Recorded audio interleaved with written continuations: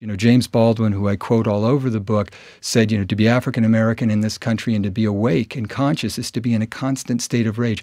That's how I feel as an American. We should be deeply upset that we are not taking seriously the species-wide threat, the threat to the planet that's posed by climate change.